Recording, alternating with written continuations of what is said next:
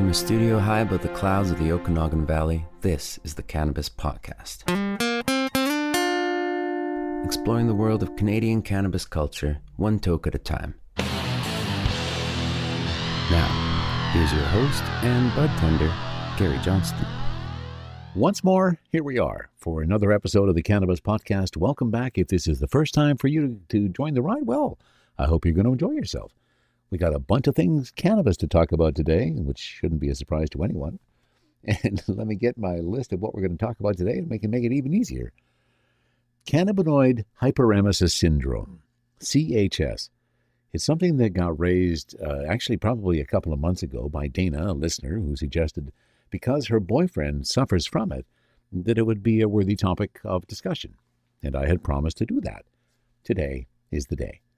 Plus, we have an interview with Jeff and Sheri Aubin. They are the owners of Smoker Farms, and we're going to hear all about their passion for cannabis in just a little bit. On Cultivar Corner, it's Dunn Cannabis Acai Berry Gelato. And as terpenes become more and more important for consumers, we're going to finish up by re-examining the basic terps that give cannabis its flavor, smell, and many would argue its effects.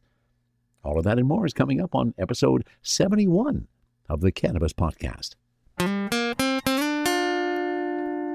And allow me to start off with some shameless promotion. I'm always excited when I get recognition of some form with the Cannabis Podcast. It's just cool that you're listening and that you're enjoying the experience. The folks at cbdevious.com, never heard of them before until I got an email in my inbox from them this week. They have collected data from a number of different sources, and the sources include the folks at, I want to be specific here, Listen Notes, Crunchbase, SEMrush, and Ahrefs. Now, I've taken a look at Listen Notes. I haven't dove into the others yet, but I intend to. And these are sources that are accumulating all kinds of information on podcasts all around the world. And why I'm excited is they came up with their list of the best 20 cannabis podcasts for 2021. And in fact, we made two of the lists. The best Cannabis Canada podcasts of 2021 and the best cannabis podcast of 2021. The Cannabis Podcast proudly sits on both of those lists. And congrats to all the other podcasts that are on there too. Give you an opportunity to check out some other cool podcasts. But I have to say, it's pretty fun. I got quite a chuckle out of seeing the results on that. And now you can as well. And I posted those below so you can check those articles out yourself. Cannabis Hyperemesis Syndrome, CHS. It's a condition that leads to repeated and severe bouts of vomiting. Now, it's rare, and it only occurs in daily, long-term users of marijuana. Anybody listening to this podcast who might be a bit concerned at this moment? Marijuana has several active substances. These include THC and related chemicals. These substances bind to molecules found in the brain, and that causes the drug high and other effects that users feel. Your digestive tract also has a number of molecules that bind to THC and related substances. So marijuana also affects the digestive tract. For example, the drug can change the time it takes the stomach to empty. It also affects the esophageal sphincter. That's the tight band of muscle that opens and closes to let food from the esophagus into the stomach.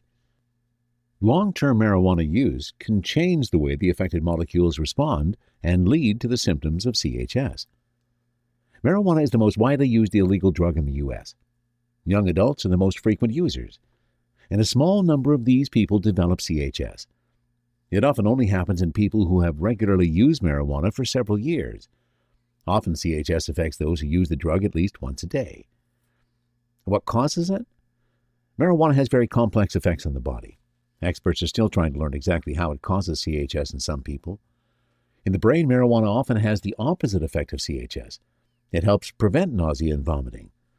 The drug is also good at stopping such symptoms in people having chemotherapy. But in the digestive tract, marijuana seems to have the opposite effect. It actually makes you more likely to have nausea and vomiting. With the first use of marijuana, the signals from the brain may be more important. That may lead to anti-nausea effects at first. But with repeated use of marijuana, certain receptors in the brain may stop responding to the drug in the same way. That may cause repeated bouts of vomiting found in people with CHS. It still isn't clear why some heavy marijuana users get the syndrome but others don't. What are the symptoms? People with CHS suffer from repeated bouts of vomiting.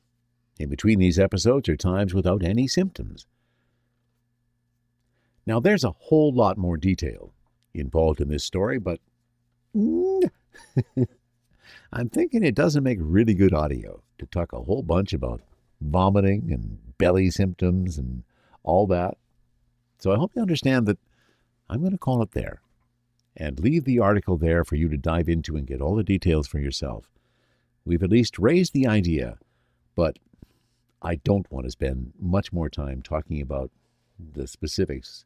That happens to a very small percentage, and can we all take a moment to be thankful that this happens to a very small percentage of people? And if you are one of those affected, I'm sorry. It must be absolutely horrible. But apparently, stopping smoking cannabis makes the symptoms better. Cannabinoid Hyperemesis Syndrome. Now you know.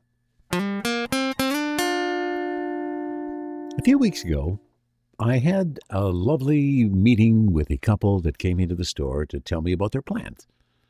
The plans were to grow some craft cannabis and have it available for sale in the legal market. Their names were Jeff and Sheri Aubin. Delightful couple, had a great story to tell. Jeff has been a grower, or was a grower in the illicit market for years and years. Sheri brings many years of administrative experience to be the backbone of the company, and together they have created Smoker Farms. I had the opportunity to have a conversation with Jeff and Sheri, and it was an interesting experience because they are located in a tiny community in BC's interior, in the Kootenays, Carmi, and we discovered, or at least I discovered, that the internet there is kind of slow. And there was a bit of a pause in the conversation. Now, fortunately for you, I have done all of the magic and made the conversation seem seamless in terms of that delay. But there literally was almost a 2.5 second delay for many of the responses as we were having this interview. We pick up the conversation with Jeff and Sheri Aubin just after I have welcomed them to the Cannabis Podcast. Hello. Hello. Thank you, Gary. Thank you for having us. Absolutely. It's my pleasure. So why don't we start with, why don't you let everybody know where exactly you are in BC and where would we find Smoker Farms? All righty. We are located in the beautiful West Kootenays, boundary country. Everybody says Beaverdale, but we're really in Carmi, British Columbia. We're right near the banks of the Kettle River, idyllic mountain area here. It's beautiful. All our wells are spring fed, basically. It's a beautiful place to live. We live here full time now. We've sold all of our places, or our place in Kelowna. We've sold it last year to be a part of this more full time, because in growing cannabis, you need to be hands on full time. So that's an introduction to where we are. And perfect. So then let's talk about how you got here. So before we talk about what Smoker Farms is, Jeff, why don't you give me a sense of what your cannabis heritage is? Where have you been and how did you get here? Well, my cannabis heritage starts many, many years ago. I've been involved in the cannabis industry for 25 plus years. A buddy of mine years and years ago kind of showed me the growing of cannabis and what it was like, and I took it on and made it part of my life. I love the cannabis plant. I'm an avid smoker, but there's something to be said about walking into a flowering room of cannabis. It's overwhelming. The smell, the look, just everything about it, man. I love cannabis. I'm 100% into cannabis. Everything about it makes me excited. It really does. A man after my heart, Jeff. I love hearing, because I'm the same way, Yes. and I love hearing the passion in somebody's voice when we talk about this wonderful little Oh, plant. absolutely. So you have a significant heritage as a grower, then. Yes, I have. I have many years of experience. I've basically grown every single way there is possible: dirt, beds. I've pretty much tried everything over the last 25 years, and now I've kind of crafted my art of what I do. Even though in this new project we started with Smoker Farms, I've changed everything about the way I used to do things, but there's still things that are critical to growing cannabis that are important. Knowing what to do, when to do, how to do, and all that kind of stuff. But yeah, I'm an old school legacy guy. There's no doubt about it, man. Okay, cool. So then what was it that sparked the change? What made you decide to move from that illicit market prior to legalization and now find your spot in the legal world? Well, the problem with the illicit market, it was getting very bad. There wasn't any basically to continue in the illegal market was challenging. Not even just to the legal point, but the prices of product, it wasn't worth it. The expectations you were supposed to do to get some kind of a product out, to get paid for it, it was unrealistic at some point where I went, you know what, I can't continue this way. So either I'm going to get a full time job or I'm going to go down this arduous path of hell and mayhem to try to be a legal cannabis grower. And I say that loosely, but it's true. I think you intimated a few of the stories along the way there in that response. Shall we say there has been some obstacles along the way? There's been a lot of obstacles along the way. Knowing what we know now versus 2.5 years ago when we started, I sure am glad I didn't know how tough it was going to be, because I would have not done this to ourselves. But now knowing where we are and what we've created, it seems like it will be rewarding for us. So Nice. thankfully, we didn't know what we were getting into that much. Yeah, yeah. Sometimes ignorance is bliss, isn't it? We call it the roller coaster. We've been on it for quite some time now. I'm sure you and have. the illegal black market roller coaster versus the legal roller coaster. You know what? There's a lot of things that are kind of the same. I'm It's sure there it's are. it's it's kind of strange. Yeah, that doesn't surprise me at all that you would say that, because there are a lot of similarities as we go. Okay, so you made the switch, you started Smoker Farms.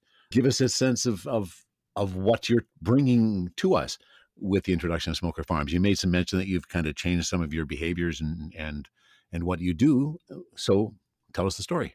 I've changed a lot of what I used to do. When we first got Smoker Farms going, we paired up with another LP out of Calgary. They helped us out with some strains. They actually we went to their facility last year. We looked at it. I was blown away by the way cannabis was being grown. So I adopted all their policies of what they're doing and how they're growing cannabis. Their master head grower at the time, Danny Says, he is a master of cannabis. This guy knows everything about cannabis, man. But this guy taught me how to use dosatron units, rock wool blocks, on how to grow some of the most science-based, beautiful cannabis on the planet. Nice. So basically, what I did is I took what he taught me and learned. I put it into the facility. I had some other people come tell me that my product just didn't look as crafty as it should. So I've refined my whole drying, curing method, Okay. a totally different proprietary system on how to do it now. And we're basically making little works of art. Every flower is like a work of art. And I want people, when they do try our product, I want them to open up that little magic tin, and I want them to look at it like it's a work of art in this tin. And Yeah. with what I've learned from some of the people that have influenced me over the last year, that's what we're able to provide to people now, is just a magical little flower there that is, it's completely beautiful, man, and it's delicious to smoke as well. Yeah, yeah, that's a very good description. It is a wondrous little plant as those flowers develop. Can you tell us anything about the cultivars that you're growing?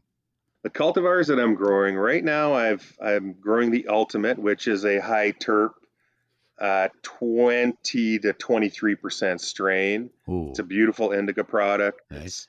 It's mixed with wedding cake. That's kind of all the genetics I know about it from the LP that I got it from. So that was kind of my start into the legal industry here. But I have Master Kush Ultra, which is, I know there's Master Kush Ultra on the open market right now. Right. There's a couple different varieties that have been out there. They're not near the THC of mine. I've had mine tested a year or so ago, not under the greatest conditions, but it tested at 24, 25%. But this Master Kush Ultra, it's been going for 15 years at least. I know the people that originally started it with seeds. It's an amazing, beautiful product. It's got such a cult following in parts of Canada here. So it basically it is what set me off. It is part of the reason why we started Smoker Farms, was because I knew the rest of Canada needed to try this Master Kush Ultra to be blown away like other people that have in the past. And so those are the two cultivars that I'm dealing with right now, but also in my seed bank, my vault. Danny Say, as I mentioned his name before, he is the master. Right. He's from Spain originally.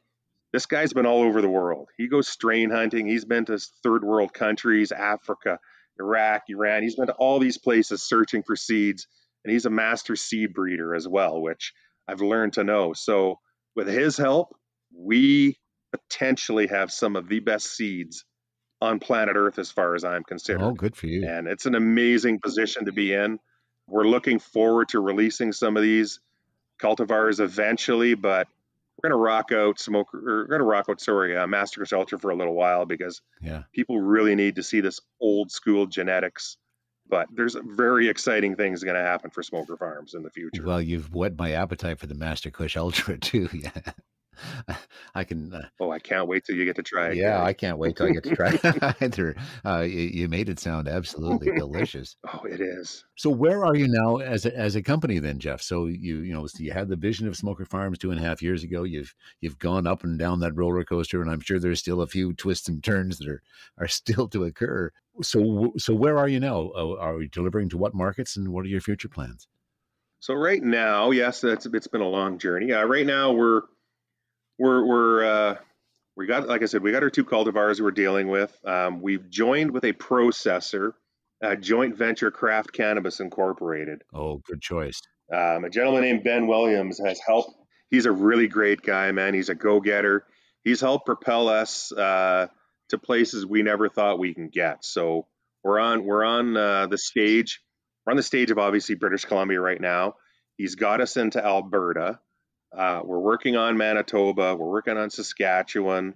Ontario's heavily in our sights, as well as parts of Eastern Canada as well. So this guy has really worked hard to get us known, and he recognizes what we've done. Before we even got our stuff out to market, we went around to every single store, which is how I met you. Yeah. We went to every single dispensary that we could in Penticton, Vernon, and Kelowna. We put ourselves out there to let people know, hey, this is who we are. This is what we are. We're a husband and wife team trying to make it, trying to see if we can pull this off. And it was duly noted. Our sales went through the roof. So the way we've structured things now is that we're just going to continue to hopefully go through the roof of sales and slowly make our way across Canada and let everybody really see what Legacy BC Bud is really all about. Good for you. There's a lot of other growers like you that JBC is helping bring to the market. There is, for sure. I think it's a very smart move. It helps everybody to see more of this going on. I'm really happy to hear that you've got that arrangement and that it's working well for you. Definitely. It helps everybody. And we all know that before all this micros were allowed to be into the system, it was the multi-million-dollar companies that had control of our legal cannabis industry. Yeah. And well, we know the product that they put out. Some of it's good. I don't want to talk bad about anybody's product whatsoever. That's a good business strategy. It's good. It has to be, but I think it's time for the rest of Canada to really see what real cannabis can be like. Craft cannabis, small batch, with lots of love, lots of hands-on maintenance to it. Just a lot more love added to it. And we're doing everything to preserve. When we do our cropping out, we try to preserve trike. We do everything to handle our stuff as little as possible to get the best product out there to people as well, man. We're trying to do our best. But yes, joint venture craft cannabis, any cannabis you get from them will probably be great, is what I'm thinking. Yeah, I would agree. We've had a number of products through them, and we will continue to do so because everybody has been really satisfied.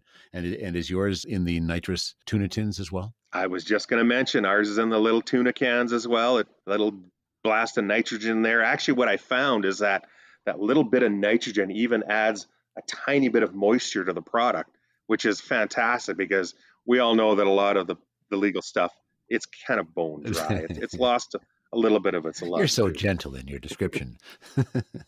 Thank you.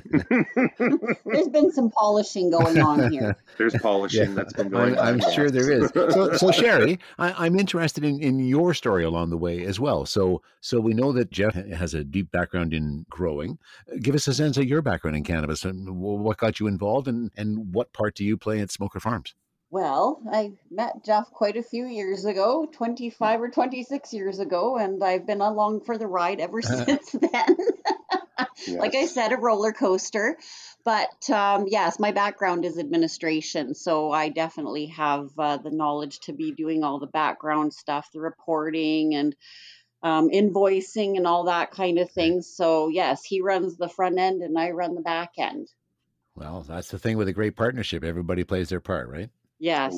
We desperately need each other to pull this business thing off because without her, my cannabis will never get to the market. And without me, obviously there's no cannabis. So we're a great partnership to pull this thing off. We really, really honestly are. We need each other. Good for you. Good for you. I'm glad to hear that. We need each other and love each other. So it's really all good. I was hoping we were going to have a moment like that. Yes, because my wife doesn't want to say too much. I led her into the path of cannabis.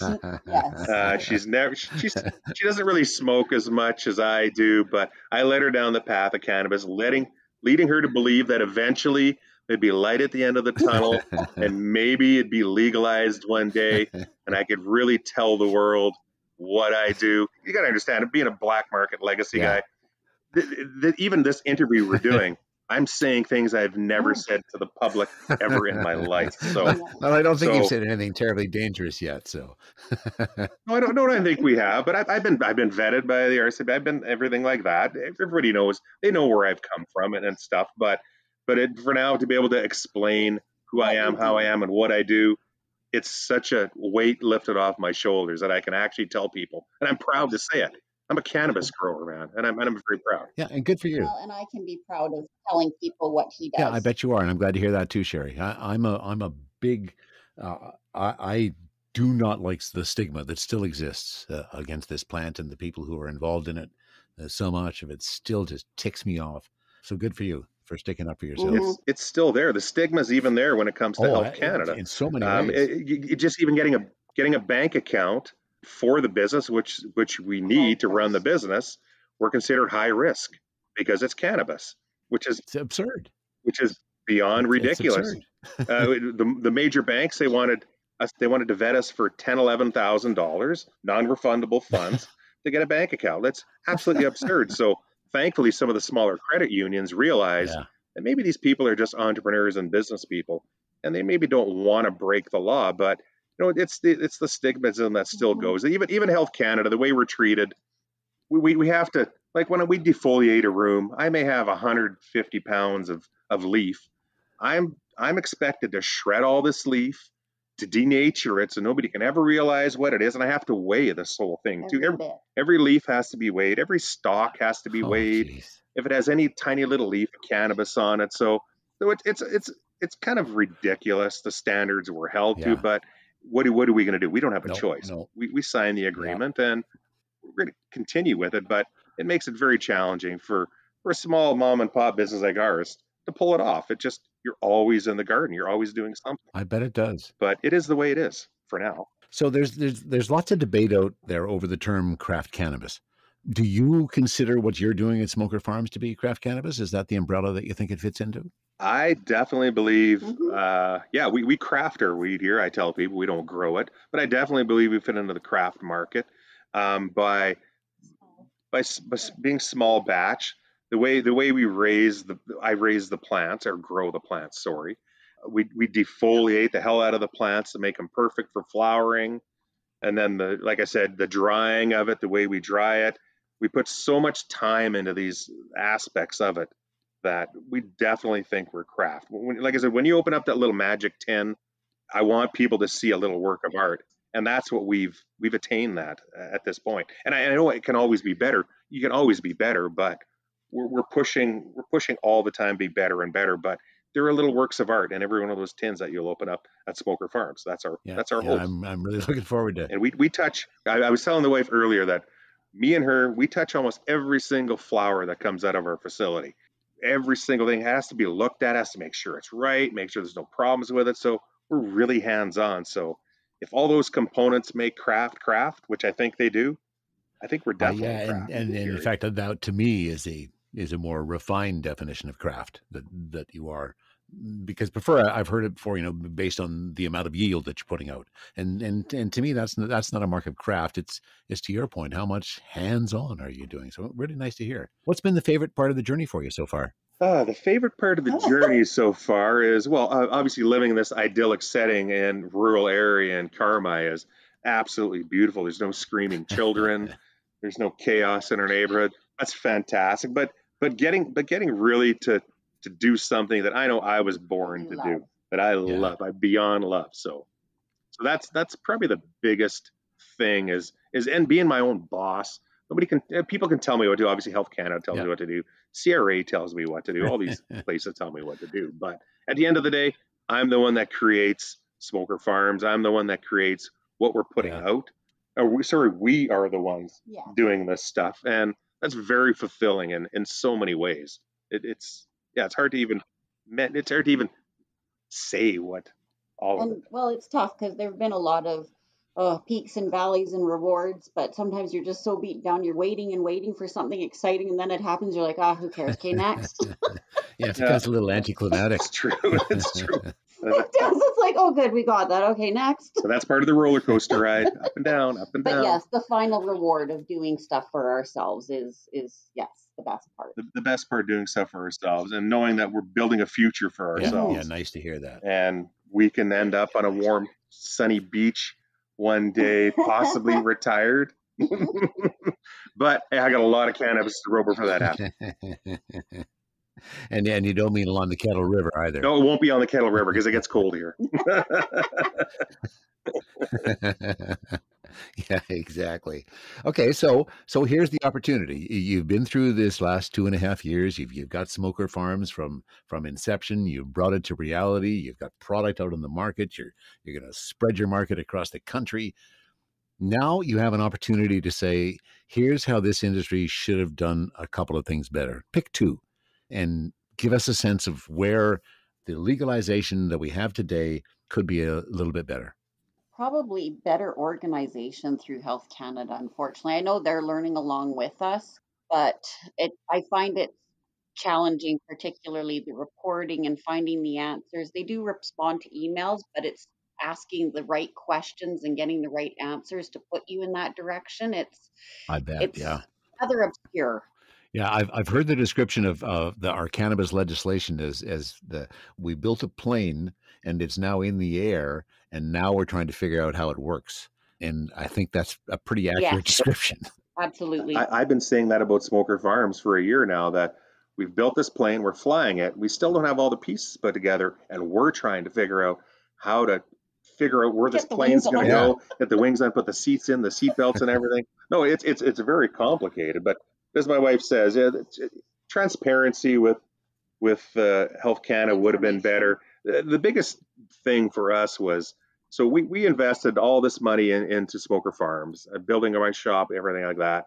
It's a serious investment you have to put in, but we didn't know if we were even going to get a cannabis license till the very, very end. So we've invested all our money. Our shop was completely built, and then we find out if we're qualified to actually grow cannabis or not. So thankfully we were, but if we weren't, then what do? We have a giant, beautiful building that we can't grow cannabis in. We would have lost everything and sold it for 10 cents on the dollar to somebody to take over. So it's really scary. It's scary, man. And for me, these security checks, we should probably have been allowed to apply for it first to make sure we even qualified to go down this path instead of the way they do it. So it's a little bit ass backwards on how they make you do things, which is challenging. And hopefully in the market eventually, you see the BC LDB has, well, everything goes through them. So they have a surcharge that every dispensary has to pay, which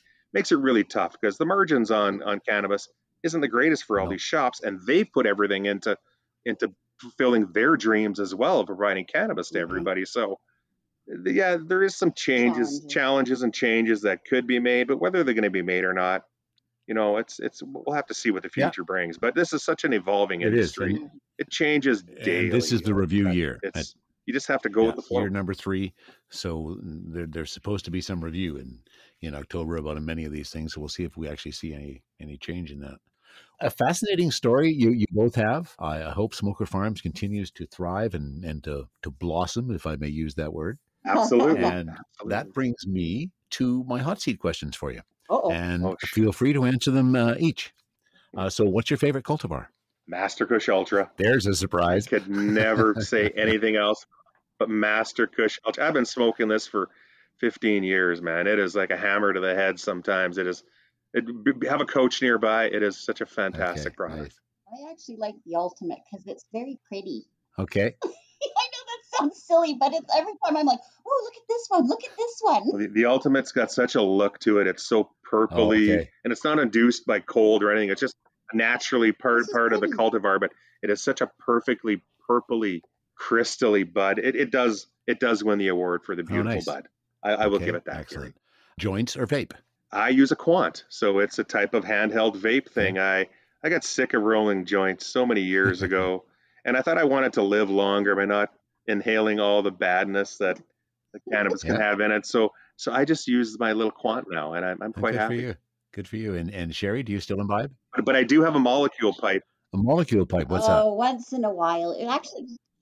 I do have I brought out the molecule pipe the other day because I found some old gold stamp black seal or gold seal hash from somebody, and it's fantastic. Molecule pipe's got little chambers. You fill it. You put your product in the bowl. You fill up all the little round balls till they're all full up, and then a little vent tube on the end. You let it out, and you get a blast of 10 chambers worth of beautiful hash smoke. Oh, it's fantastic. Oh, wow. Yes, I did indulge in that and was quite done. Okay. It was a little too potent. It sounds like it might be for many people, perhaps not myself, but that's another matter.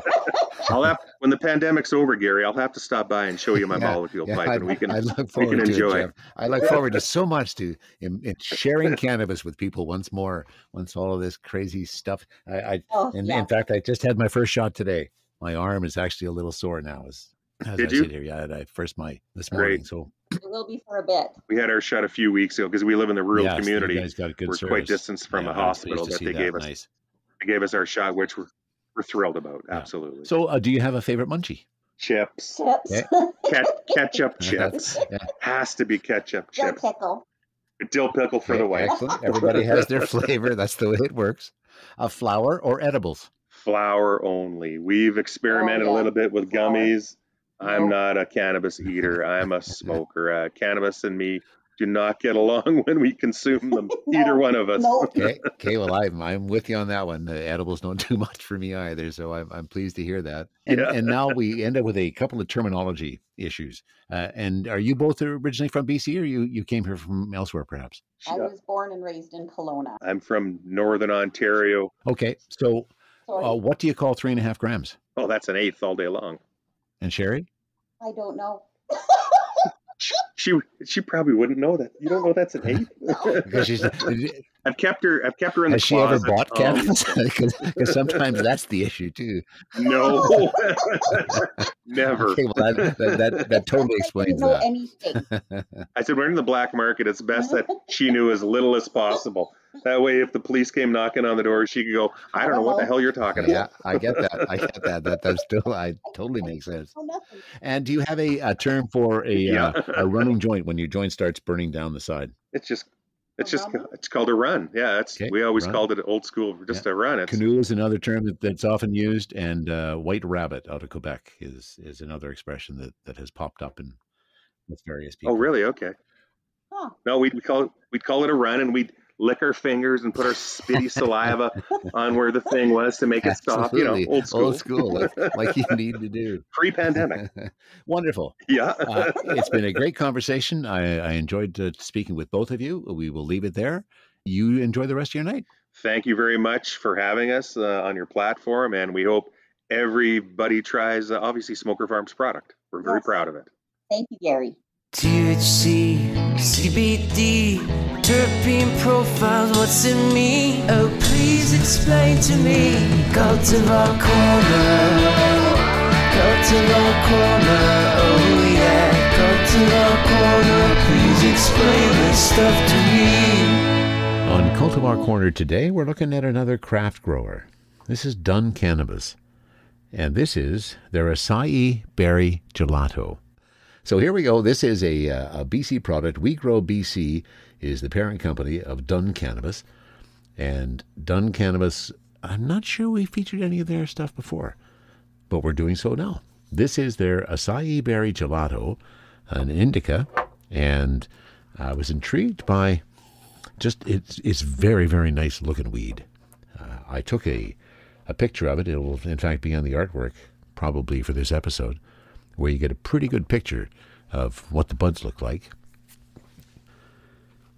In fact, the buds are so nice that this is one of those ones where it just feels appropriate to pull out the jeweler's loupe and take a look at what I think are going to be some rather impressive trichome fields. Oh, and I'm not disappointed. Yeah, really full. Big trichomes, big bulbous heads, significant amount of amber, but just loads and loads. Like as I move the jeweler's loupe around as far as I can see into the bud, it's just nothing but glistening trichomes. So let me take a step back here and throw what we got back into the jar.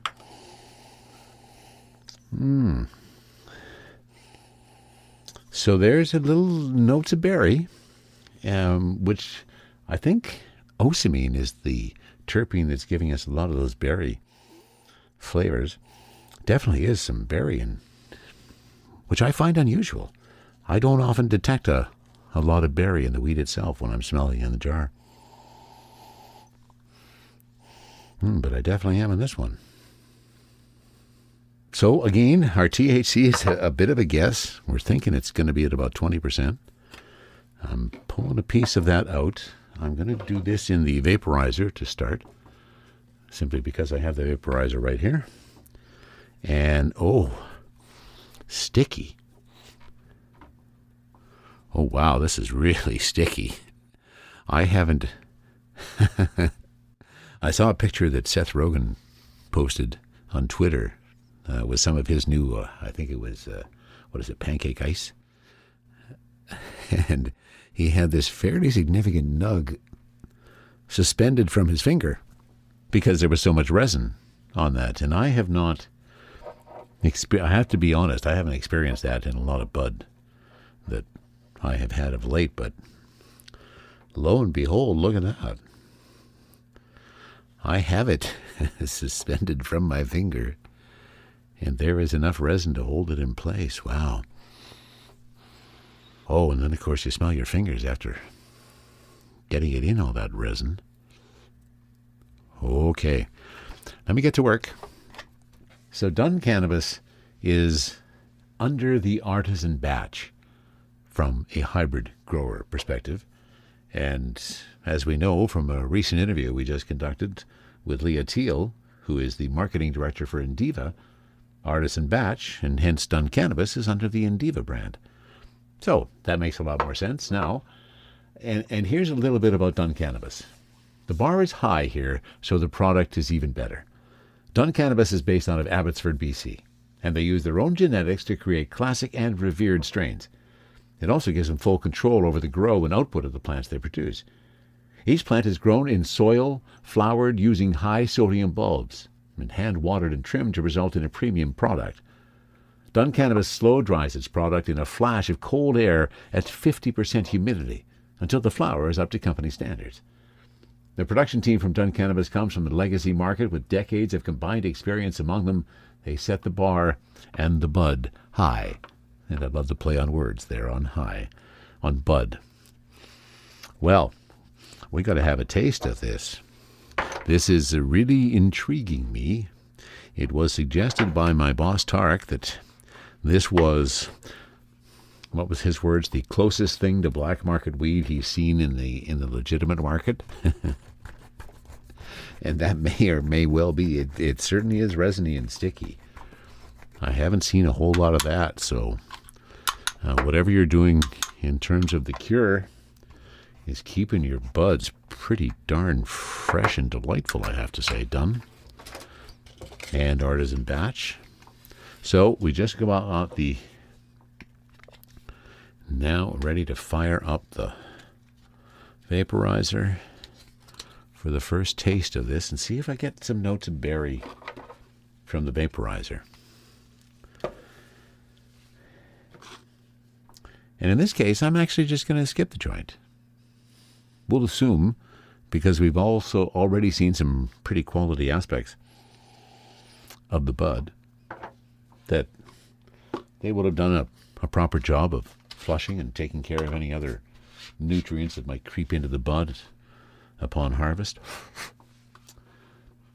Another BC product. It's lovely to see some BC bud coming to the fore after such a dismal start at the beginning of legalization here with all that bad weed we had for the first year or so of legalization. And now here we are into year 3 and getting much better.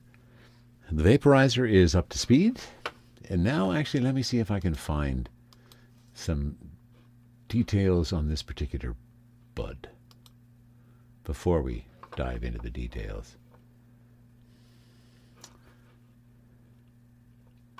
Yeah, see, this one is so new it's not even on their website. Which doesn't surprise me. This is a fairly new strain that just came out.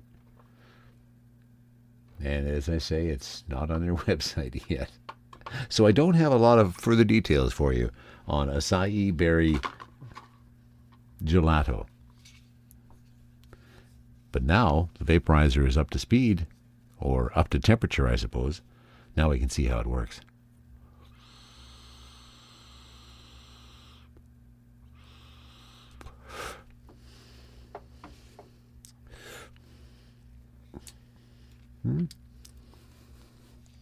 A little of those berry notes from the vaporizer.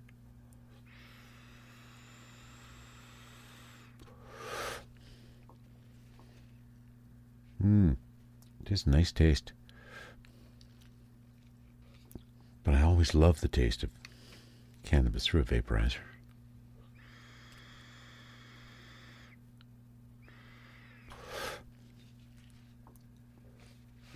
Now, what am I hoping for? I'm hoping that because these craft growers know what they were doing, and they've spent the time and the effort to do that, despite the fact that the THC is still up for question, that this is going to be a really nice indica. I'm looking for, just coming to the end of my week, and I'm looking for a real nice Friday night high where I get just kind of blasted, relax into the couch, watch whatever, and get ready for the weekend, which is probably a weekend where I'll be producing another podcast. So that's what I'm hoping for. And let's see. Starting to feel a pretty nice buzz.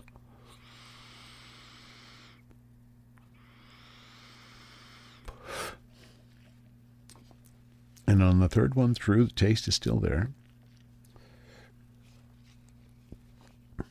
I might get perhaps 2 more hits off of this before I have to refresh it. So that's number 3. And there's a bit of happy eyes starting up.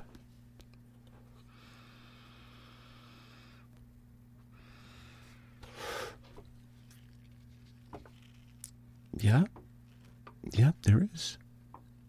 Not the full switch.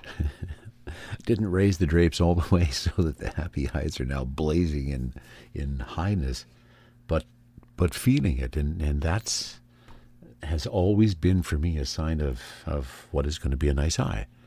And whether or not it kind of stays there or moves into more of a body effect, although now that I think about it, after that last kind of hit, there was kind of yeah. I'm going to refresh this. I'm really liking what I'm feeling so far, but once more, because of tolerance issues, I am going to quickly just get enough ready for another bowl. And I guess one of the reasons why I kind of do this is, oh yeah, Jesus, that is sticky. Oh my, that is sticky. I have to say, I am pretty impressed with that, and I guess that's another reason why I wanted to get some more ready. I wanted to feel those sticky buds in my fingers. And then, of course, once you get that stickiness on your fingers, the resin just hangs around there. And it is mellowing, coming on a little bit more, getting a little depth filled in behind those happy eyes. Still pretty good body too. It's the kind of end to my week that I was really hoping for. And look at that. See, now that was pretty quick. Just got started, and now I'm ready to go.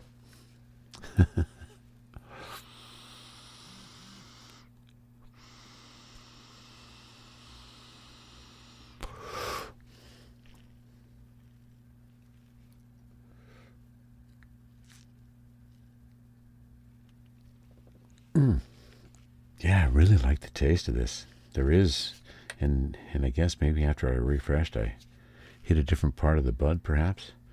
But even more of that berry flavor.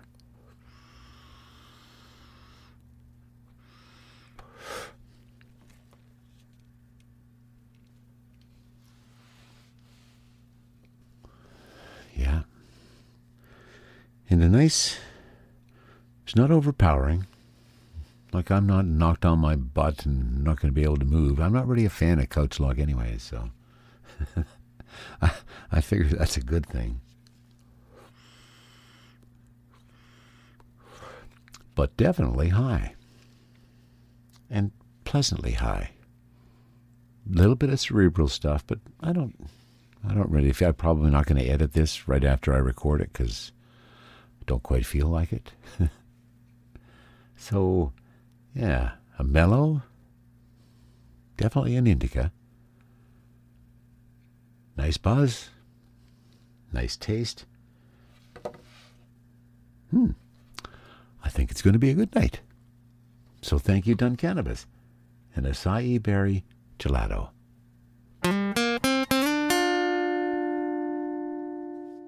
And this next article we're picking up from shopgoldleaf.com. Terpene flavor. It's the Terpene Flavor Guide, which, as we all know, as listeners to the Cannabis podcast, terpenes are where cannabis gets its flavor, its aroma, and, many would argue, its effects. Terpenes can be found in almost all species of flora. They are chiefly responsible for the aromatic and flavor diversity in the plant kingdom. Simple chemical compounds, terpenes are created to help plants defend themselves against threats and to attract beneficial species. In cannabis sativa, terpenes are produced in the resin glands along with the cannabinoids and often work together to enhance or alter the effects of one another. We're going to talk about the most common and abundant terpenes found in cannabis, including their flavors and known medical benefits. Linalool. This terpene's hallmark is its floral scent, reminiscent of sharp and sweet wildflowers.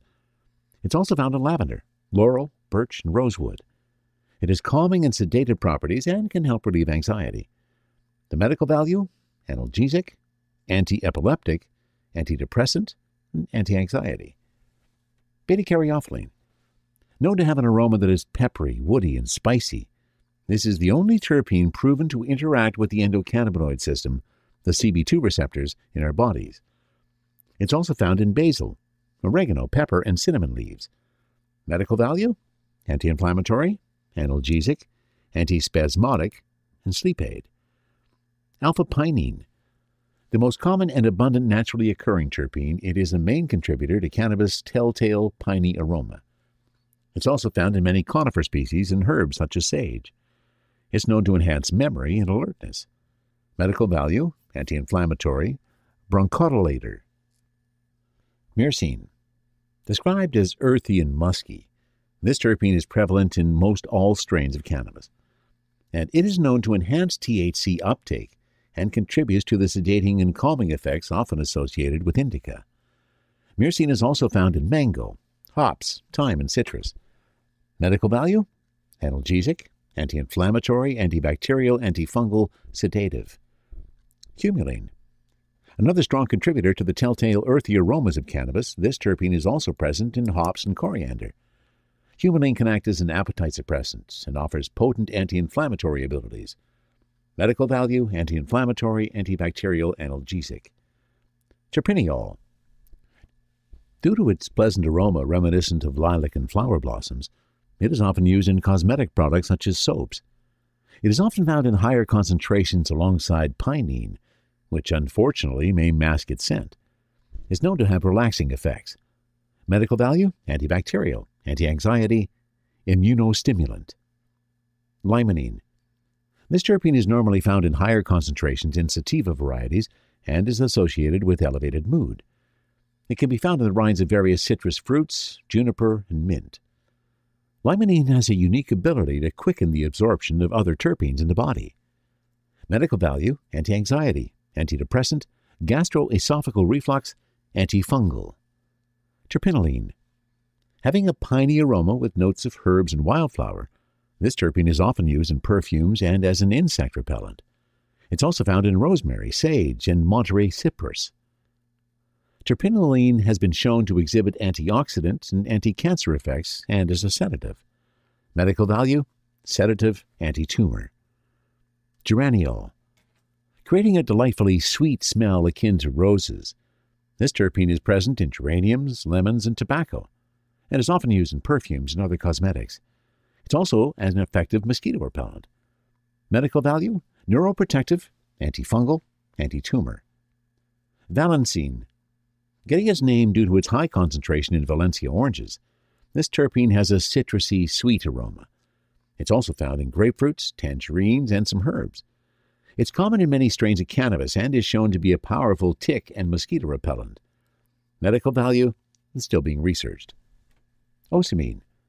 Found in a wide variety of botanicals, it is known for its sweet and woodsy scent. Plants use ocimene to defend themselves against pests in nature. It's also found in mint, parsley, pepper, basil, orchids, and kumquats. Medical value: antifungal. Bisabolol. Also carrying a distinct floral aroma, this terpene is prevalent in chamomile and likely responsible for many of its medical benefits. It can be used to heal wounds due to its antibacterial properties. Medical value: antibacterial, anti-inflammatory. Eucalyptol. Commonly associated with the eucalyptus tree, this terpene has an iconic spicy and fresh scent. It's used in a variety of products such as cough suppressants, mouthwash, and deodorants, and has many proven uses. Medical value: analgesic, antibacterial, anti-inflammatory, sleep aid. And there you go, a recap of some of the prevalent terpenes that are in our cannabis, what some of the common smells are, and they are becoming much more common. Now, we are always now hearing about the percentage of terpenes in cannabis. And as I've said before, back when we started the Cannabis podcast, no one even considered what the percentage of terpenes in our weed was. What a world we are living in. Just like when I originally started the Cannabis podcast, I never thought they would come close to an hour in length, and lo and behold, here we are. I hope you enjoyed the ride. I'm not saying that it's going to happen all the time, but it seemed there was enough stuff to talk about this time that here we are. If you ever have any comments about anything you hear on the Cannabis Podcast, please send a note to info@cannabispodcast.com. Same if there's anybody you think that should be interviewed, let me know. And that wraps it up for episode 71 of the Cannabis Podcast. From the cannabis-infused studio, high above the Okanagan Valley, this was the Cannabis Podcast.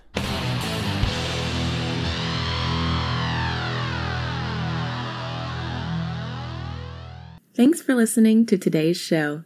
To check out more great cannabis podcasts, go to podconnects.com. Here's a preview of one of our other shows. Infused, a cannabis talk show, is a one-of-a-kind look inside the cannabis industry. Meet the amazing people who make cannabis businesses bloom as they join host Nick with Francesca and Mike for creative cannabis conversations. Get an honest look at the business of cannabis, including trends, best and worst practices, products, education, and advocacy. Whether you're canna curious or running a cannabis, Infused has canna conversations that count. Infused is available on YouTube and is now streaming as part of the PodConnects network.